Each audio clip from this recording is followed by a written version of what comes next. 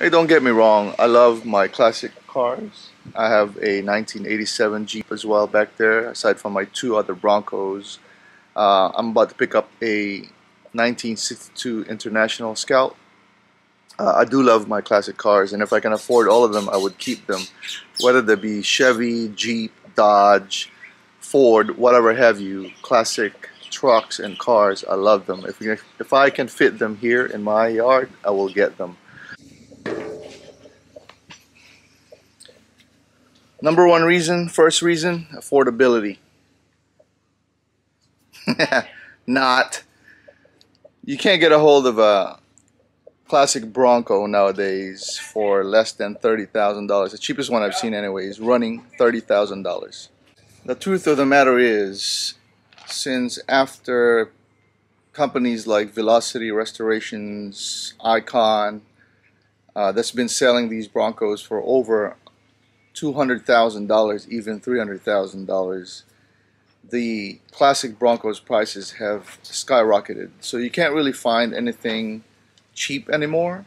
I bought this Bronco right here, a shell of it, 10-15 years ago for around $5,000. So I really had a good deal, and that's the number one reason why I have a Bronco, is because it was affordable for me back then. As you know, I put the 5.0 high output fuel injection system in this with a supercharger. This is the initial turn of the key to just pressurize the fuel system to see if there's any leaks. And another reason, going into the second reason why I like the Broncos, is because it's a classic.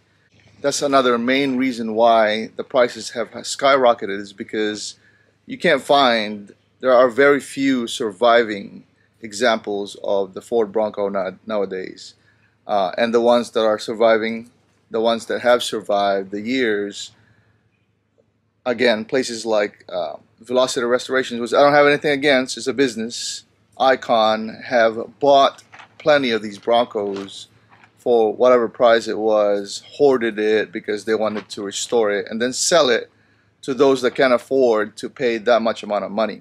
Someone like me, I have to build my own to be able to drive something like this, so that I have one. I have to build it. I have to put my own hard work and dedication parts and buy my own things and customize things to make it run.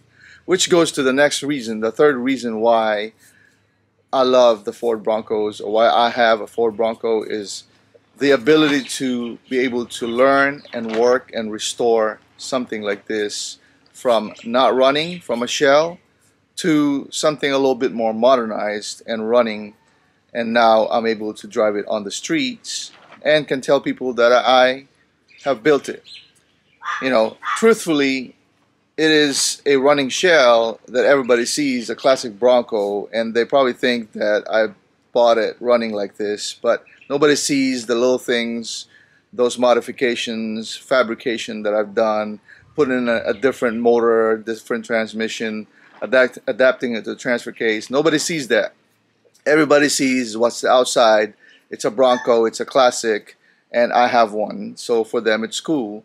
But being able to, the process of learning and, you know, making things is what I really got out of this build.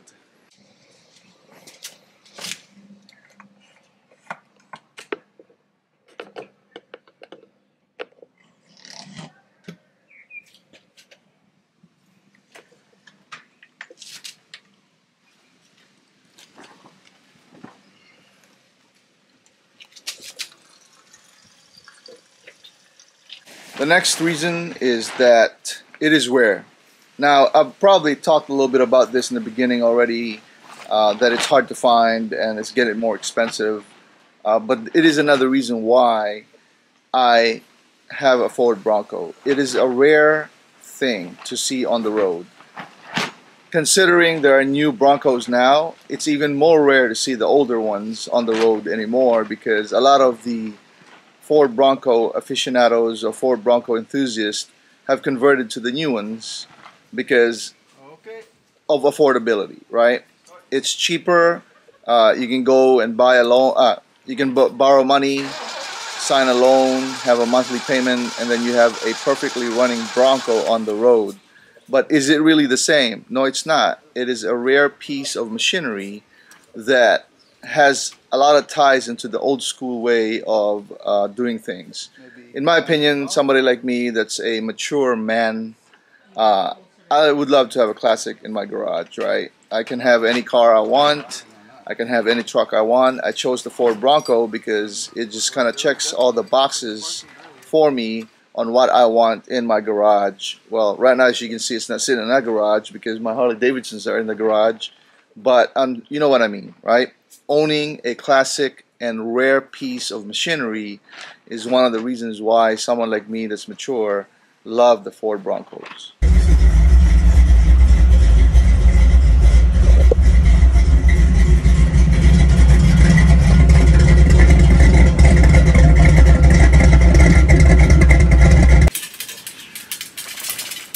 Before I go into the last reason, 5 reasons why I love the Ford Bronco, I'm just going to say that I am not one of those that is solidly or committed to one brand, right? I know there's some guys out there that's going to make fun of Ford, going to make fun of Chevy, Dodge, whatever you drive. I don't care. I respect all classic cars. In fact, I am putting a Chevy motor on a CJ7 coming up. I have done in the past. I've had Chevy projects as well and Dodge projects. In fact, I drive a Dodge, I drive a Toyota for my daily drivers.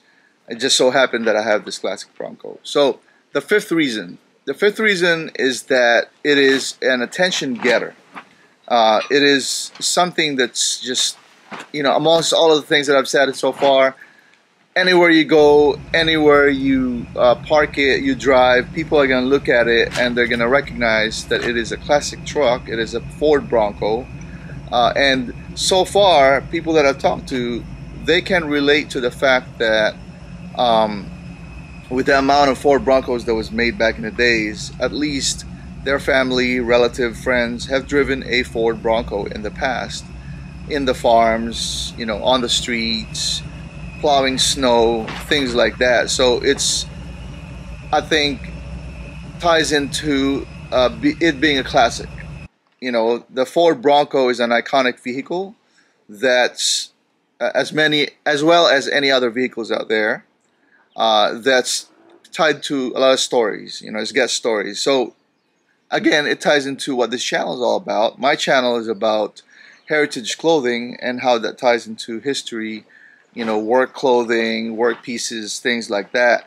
I think driving a Ford Bronco or any classic at all, vintage cars, ties into this heritage piece as well. So I really do appreciate the fact that you've kind of paid attention on the 5 reasons why I love the Ford Bronco and how I transitioned, or how I'm transitioning my channel or infusing some of these things that I do into my heritage clothing. It's mainly because one, I am so busy working on this thing and I can't make any much more materials or contents when it comes to heritage clothing, so I might as well make a video of the Ford Bronco that I'm working on, the CJ7 back there, Jeeps, or the upcoming International Scout that I'm going to be picking up here pretty soon. It's a 1962 International Scout 280, I think it's called. So I'm excited and I'm going to make another video of that. For those of you that are new to this channel, don't forget to subscribe and hit the notification bell. Also comment, give me ideas on what you want to see on these videos so that I can make them. That's all I have for you today. Aloha.